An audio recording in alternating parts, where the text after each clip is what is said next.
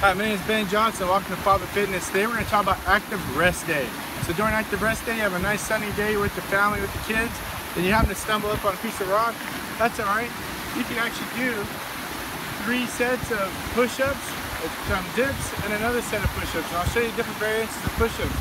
The first one should be the incline push-up, then we'll do dips to switch the muscle group, then we'll go back to decline.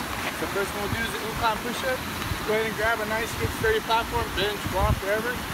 Keep your arms straight, locked out, back straight, legs separated, so width apart, and come down. Go up and down just like that. Do about 10 of them. That's okay. You're done with that. Stop and switch to dips. Come down to dips. Come up and down just like that. You do 10 of those. Go ahead and stop. Switch down to decline push-up.